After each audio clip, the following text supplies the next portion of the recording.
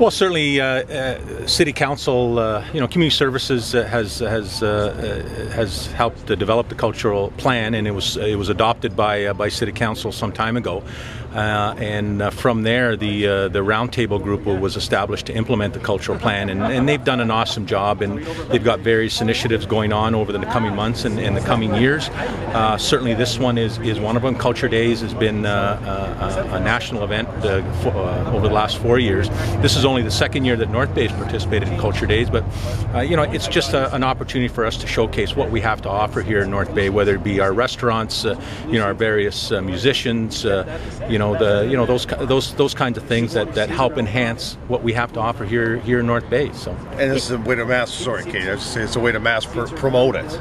Absolutely. I mean, the organizers have done a great job over this coming Friday, Saturday, and Sunday to organize various free events all over the city that'll help promote and talk about our various culture that we have here in North Bay. Involved in it. The restaurants. There's a lot of uniqueness here in North Bay, and it's something that these days will help promote. Where do you see the future for culture in North Bay, and how do you define it? Well, again, I think we define.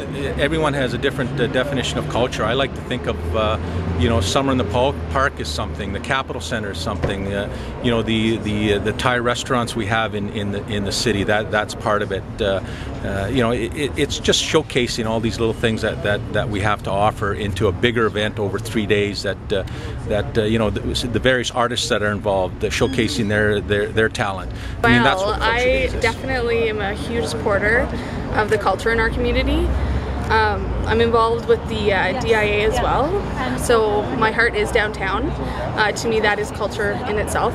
It's part of it. I grew up, I have a fine arts background, so I grew up painting, and I'm actually a fashion designer, and so it's kind of in my blood.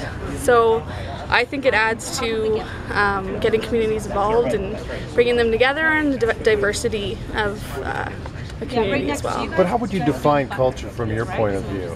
Culture is basically, I think that's tricky to define, but culture is it's everything that's happening in our city. So whether it's the shows, music, what's in our theaters, what's in our galleries, just the people walking around, it's all everything that contributes to a unique environment in our community. And do you feel that it doesn't get enough publicity? Definitely, yeah, and I think that's part of what we're trying to prove is that there is so much happening. Culture Days is one weekend, but constantly myself and other people around the city are having events, and there's amazing things happening, and it's just a matter of promoting it.